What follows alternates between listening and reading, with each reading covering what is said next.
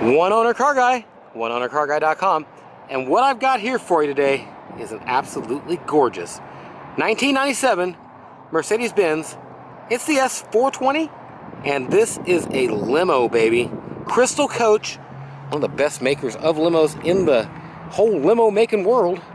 And you know, it's rare to get a Mercedes in these. Plenty of Lincolns and Caddies and such around, but this is going to be an exterior review, and I'm going to go around and show you what there is to show you on it and go over everything and just kind of do a review. This is a quick once around, just to kind of give you the idea. I'm walking like a mile and a half away from the car to get it all in focus because it's long, baby. So that's the deal. That's what she insert that's what she said jokes here. Okay, so this once around, and I'm going to go up and I'm going to show you close any of the problems, issues, dings, dents, or chips, or whatever this car may have on it. It's a light project. It was probably taken out of service due to the fact that it just had a couple little things it needed. It's only 72,000 miles on this body. That's low, baby. That's low. Barely broken in. So, let's start looking at what we've got here. First off, it's got the W220 or 202. I don't know. W220, I think. I don't know. The newer upgrade kit. And in my mind, why would you upgrade? I don't know. W140 is my favorite car, so that makes me a little partial. Oneownercarguy.com, 40 to 60 pictures on there, and yeah, subscribe, comment, all that good stuff, and I'm going to show you anything wrong with it now. Let's do it. This is busted off. You're going to have to get that new chrome trim. That's how your little grill down there looks. It doesn't look very factory, but it's what it is, and it's kind of a combination of the two cars.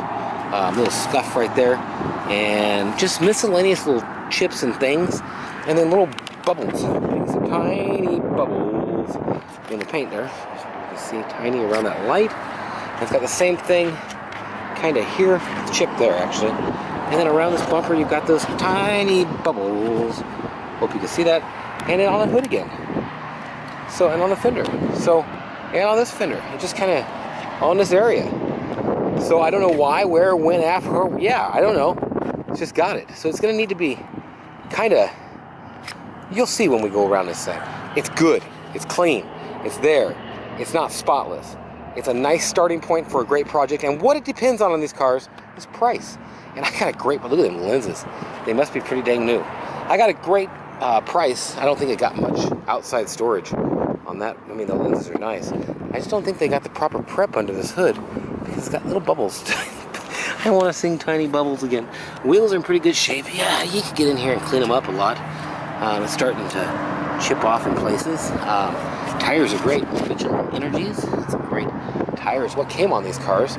These little tiny bubbles are miscellaneously in here. Miscellaneously.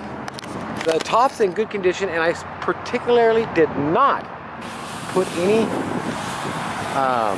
stuff on it. What would you call it? Vinyl renewer. And it does have a little, is that fading or is that is wax on it. Something on it there. And it just needs to be cleaned up, scrubbed down. There's a tiny spot right there. Put a little silicone on that, and one spot right over there. All I really see on it, in great shape. It doesn't smell all mildewy or leak inside. Little crack starting right there. I just had a top put on a limo for $600. You can see the interior of the tint's going. Now, when you stretch these, you obviously have to do some body work. Well, said body work is coming off, and it could actually fall off before you get it or on the way to your transport. But there's some cracks in the work, and it's filler, of course. And right in here, it's got all this stuff, and there it is. And it's going to need to be kind of ground down and re-smoothed out, and that's just what you got to do in this type of a situation. If you're familiar with doing body work and stuff, you know exactly what you're dealing with here. And little areas like this, you got that problem, and that's got a little crack there.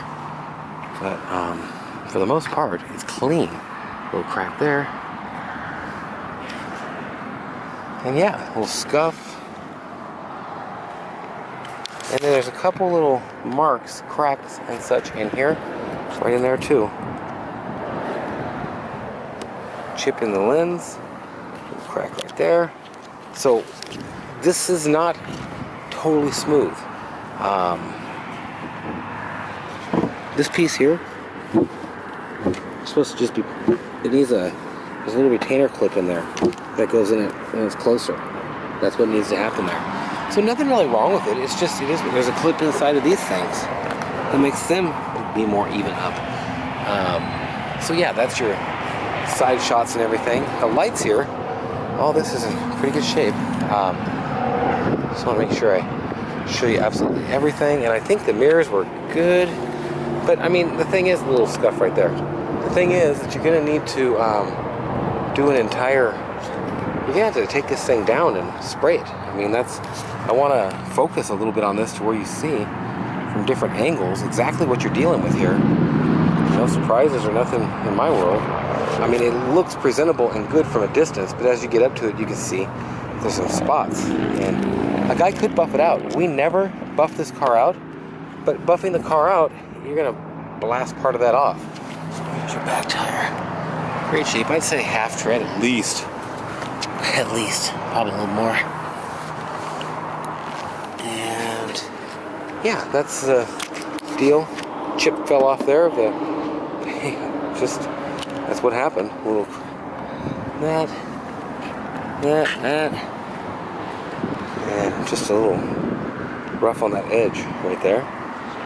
And windows good. That antenna can come off. We don't even need them kind anymore nowadays, do we?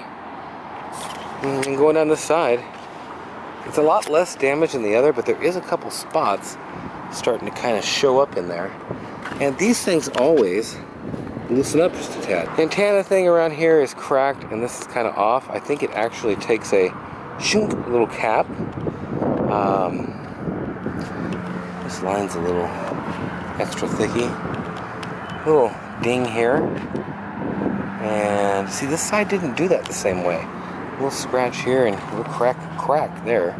And see, you got that happening right here. It's starting. So I don't know if it's set the other way out, right there too. And that was the side in the sun over there, or what? Paint's kind of flaking off here. Lens on the side. I think that's a 2000 and up type of thing. Okay, well that is pretty much going around the outside of it. My camera's having a wonky day here. God, it's clean. As far as dings go, it's straight. You never end up parking one of these around anything that somebody can ding into you, I doubt. And I kind of just realized that showing you all that damage on the other side, I didn't look for dings going down this side. Wow, and I'm here to tell you, I'm sure there's a ding in it somewhere that I can't see. There's a ding right there. No, tiny. It's just, there's this stuff, so. But I don't think you ever park this thing close enough to anything to get a ding. The trim's wonkered out there a bit. Okay, that is your walk around of the exterior. Crystal coach, Mercedes-Benz Limousine, in a 97 model with the 2000 and up upgrades. So, I can't think of anything else to show you on this. So I don't know how I'm gonna edit the two videos together yet. I've got an interior and an exterior. There's a little tear right there. A couple little of silicone. There's nothing there. That was something on. There's something there maybe. Starting. That's it. A couple little silicone, and that would be great. That's the one I'm showing you from across the other side. Clean car. Well, obvious what's wrong with it. I just showed you. So I don't know how I'm editing the interior and exterior. Small scratch there. Small chip here. This and that, but it's going to all be redone anyways, and you're going to be balling in your Mercedes. 72,000 miles. Don't know how I'm going to edit the exterior, interior together, but that's that. Thanks for watching. Have a great day, whatever it is, wherever you are. OneOwnerCarGuide.com, and there'll be the runnability and the interior test drive things and everything coming up somehow in this video or another one. Maybe I hacked it off and started right here. Okay, so between camera issues and having to be somewhere else and just not having the best of times on days, I didn't get my test drive in. So I'm gonna get my test drive in now. And the car runs good. I'm hoping I got more gas than it says.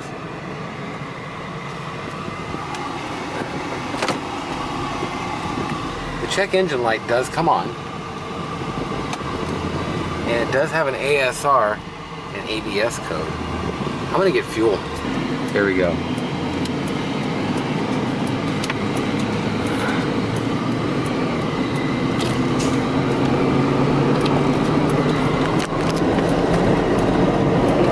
Car runs good.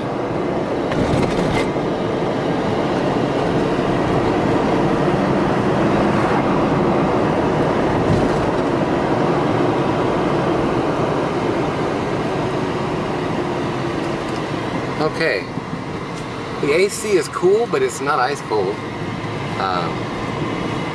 Geez, what you doing, bud? I'm gonna turn it down to where I heard it kind of blowing in the camera happy.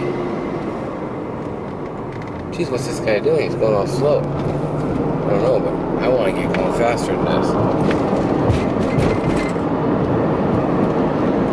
Okay, it doesn't seem to want to shift out of the third gear.